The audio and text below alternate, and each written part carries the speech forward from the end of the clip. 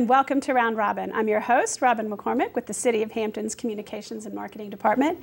And today we're going to talk about transit in the area and a way that you can give your input onto what you would like to see. My guest is Cavasos. Cavasos, I'm so sorry, from Hampton Roads Transit. And you guys are conducting a survey right now to ask people basically what they want in a regional transit system. Correct. We're actually building an initiative. So the first part of it, it's in 3 phases. The first part of it is the survey, to basically gather what the public, not just our ridership, but the general public of Hampton Roads would like to see in not only transit, but transportation initiatives in general. That could also mean not just bus, light rail, but park and rides, ferries, bicycling lanes, things like that as well.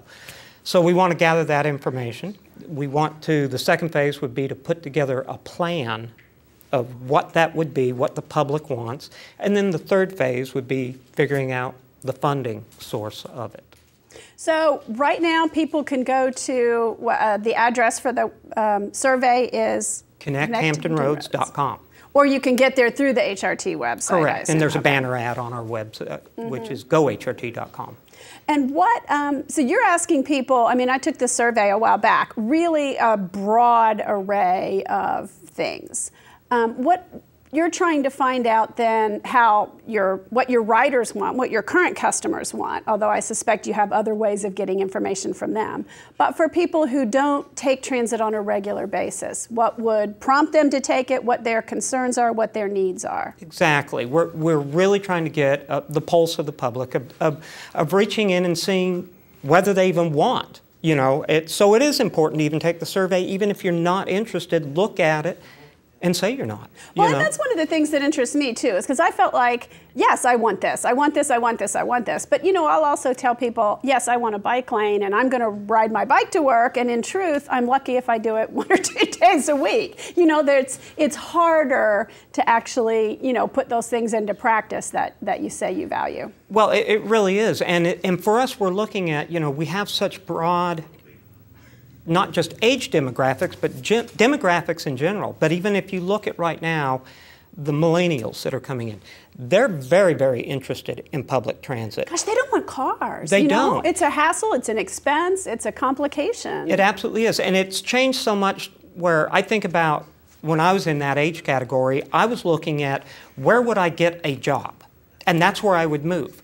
But today, that age group looks more of where do I want to live? Yeah, it's different. And then I'll get a job. You know, so it is. And they really do look at, you know, who has got the most mobility in general, right around, that everything is reachable.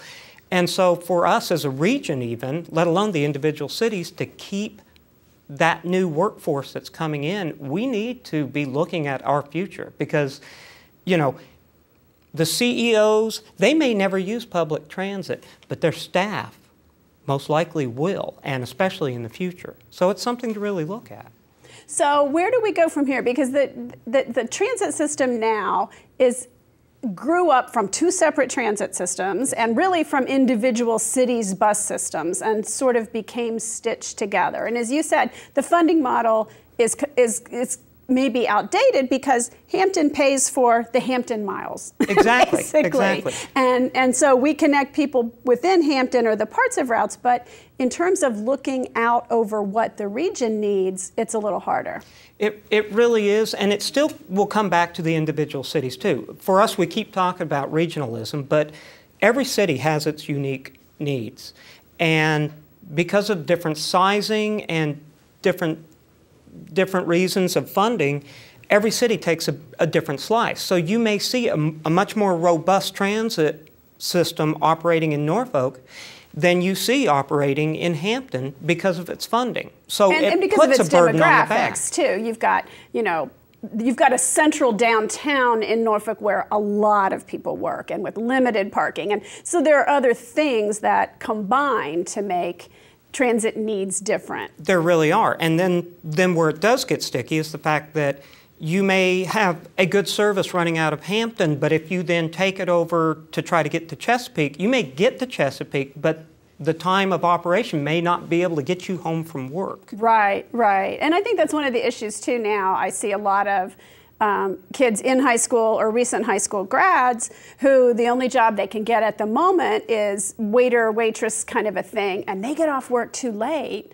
for public transportation sometimes. Exactly. So it's this, you have to have a car to get a job, you have to have a job to get a car. It's a tough cycle for these kids. It absolutely is, and that's where we're trying to get a good pulse of what the public wants, and then try to build around that, and to build one that would work for this region.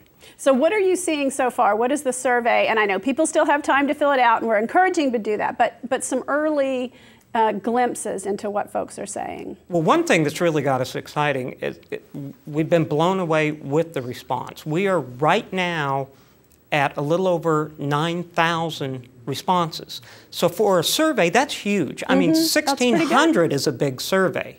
This is much more than a sample. This is really getting some serious numbers.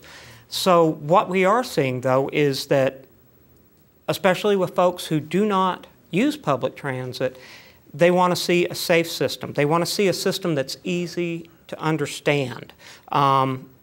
There's so many segments in there that we're looking at, but those two really come to the top of the list right now. So, and I know for me, if I'm in another city, there's always that concern of if I use public transit, I really don't know how it works, and I don't want to be embarrassed climbing on a bus and not knowing the drill. So, and that kind of shows up already in this survey as well. So. Now, some of the things you're asking about, light rail, I mean, some of these things are very, very expensive. How would we get what we want, you know, without having to pay for it? Because that's what we all want. And we know that the fare is not covering anywhere near the full cost of running a transit system. No, it's not. The fare box actually covers close to around 20% of the overall cost of it. The cities themselves bear about 35% of the overall cost. And then, of course, that's broken into the six cities. Right, so you may have, well, like Hampton right now covers, I think it's right around $4 million a year in cost, versus, say, Norfolk, that is right around 18 million. And then you have Chesapeake, that's about 2 million. So you can see where we're so patched work in. It's very difficult to make that connect and make it connect seamlessly. So. Do we think we can get any state or federal money, or is it really going to have to come down to the localities? I mean, you did get some grants for the light rail and some other things. We did, and that's what we really want to look into, is the ability to flex more of that, to flex to where, you know, we'd like to see that burden lifted from the cities more to where our funding is more of a dedicated source. We're not sure what that would be or how we're going to get there. And that's all part of the plan, and basically that third phase of the plan is to determine, figuring out what we want, figuring out how to do it, and then figuring out how to pay for it. Yeah, exactly. That's the hard part. Kind of sounds like my personal budget. Yeah, it always comes down to that. But that's the trick. Okay, so are we thinking then, I mean, I know you talked about on the survey about ferries, about some other things maybe that don't involve going through one of the two bridge tunnels to get to the other side of the water. Do you think that is going to see a lot of support? Do you think that's going to fly? You know, it's interesting. There's always been a lot of talk about a fast ferry service that would run between Hampton and Norfolk. That, you know, there is chatter on that. I'm not sure at this stage how much, but you're right. That can be part of the overall plan as well. So. I mean, certainly when you look at the summer and the ability to get back and forth on the roads we have, it's limited. There's almost always delays. Now, it loosens up a lot after Labor Day. It does, but if you look at it, we're, as a region, nationally, we're ranked very, very high in traffic congestion.